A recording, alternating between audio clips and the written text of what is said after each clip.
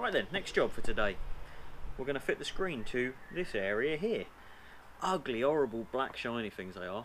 I've got a bit of a steal on it. I bought it second hand on eBay, so thanks to whoever you were. Okay, so first things first.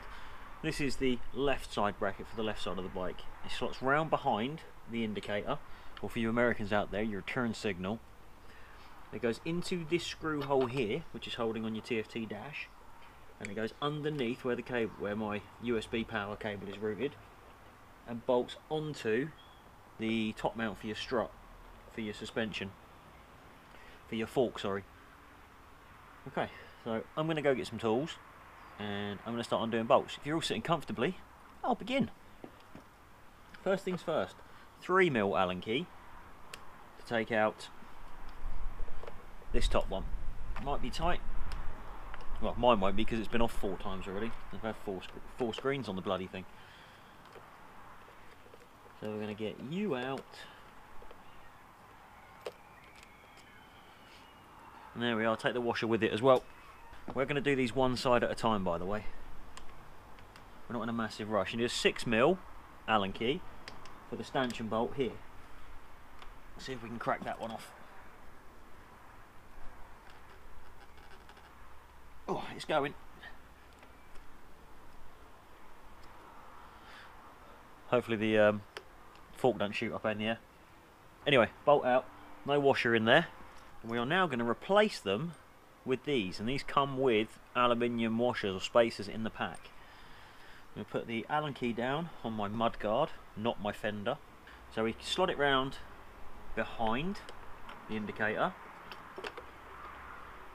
and then we have to put the spacers on. So we got one big bolt and one big spacer. That's for the bottom. We've got one little one for the top. We're going to put it behind the bracket and slide the bolt through, and then locate our hole, and that provides enough of a standoff, because I guess they would have had to put a funny angle on it to fit it behind there. Big one is the bottom one. This one squeezes into the hole of the fork stanchion thing holder, and then the bolt. I'll be honest, it's a bit fiddly in there. And the bolt is longer to accommodate that, again, because it's a standoff. It's a washer and a standoff. Allen key. Let's do the top one up. 3mm for the top.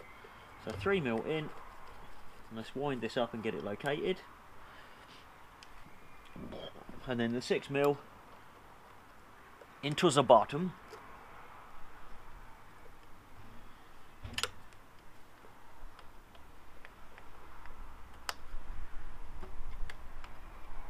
Now, like I said, this is second hand. I didn't buy this brand new.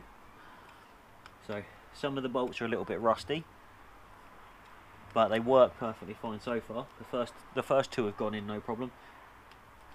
Now, I'm not doing them up massively tight. I'm just doing them hand tight. There probably are torque settings, and yes, I should know what they are. But no, I don't have a torque wrench. That's it, first bracket done. So now we're going to pop the second one on. Crack the little free.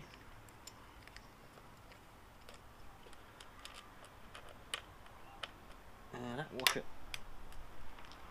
God damn it! That washer got stuck. This was nice of KTM, wasn't it, to fit 2 totally different washers, because they probably either broke that one or dropped it or lost it, so they put this one on instead. That's really pikey, KTM. Right, same again. Allen key. Second bracket. Should go that way. And it does. Oh. Oh! I didn't take the bottom one off, did I? Very astute of you people out there in viewer land. Very important tip, when you're putting an Allen key into an Allen bolt head, make sure that you seat it properly. Because if you don't, you can strip it. And trust me, if you strip an Allen key head in there, it's a very, very, very big job to get it out. And I speak from experience, because I bought a very expensive dive watch and tried to clean it. And in doing so, found out how crap the Allen bolts were that were holding the shroud on, and it rounded out. And then I had to Dremel a flathead slot into it so I could cut it off. Wasn't a fun job, that's for sure. Right, let's put that little bugger in here. And let's find the others. Where are they all? So we're going to go little ones first on top. We'll put that one in first. So slide it round behind your indicator, little bolt through, washer on, or standoff on even. Now I could put the washers back on with that, but is there really any point? And then we'll get the bigger one, and that pops into there. Hold that on the front and pop the bigger bolt in, and then start finger winding it, finger winding it.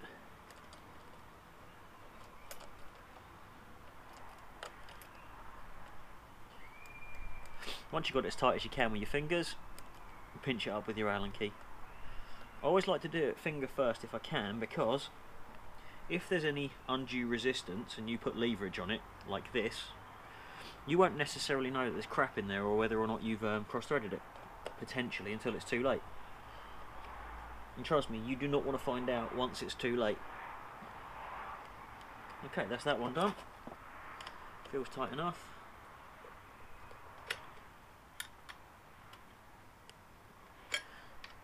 Another couple of little cranks on that. Yep, that feels tight enough.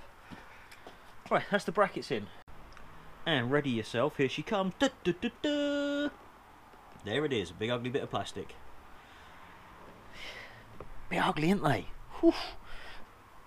So like I said before, these are 4mm, but we're going to take one, put it through the hole,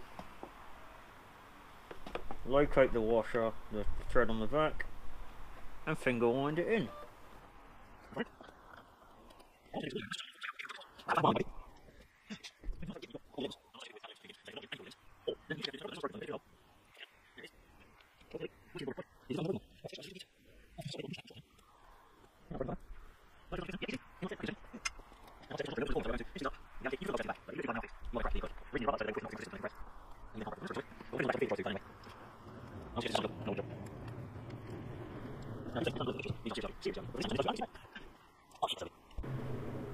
Now I do firmly believe that in pictures these are seriously ugly.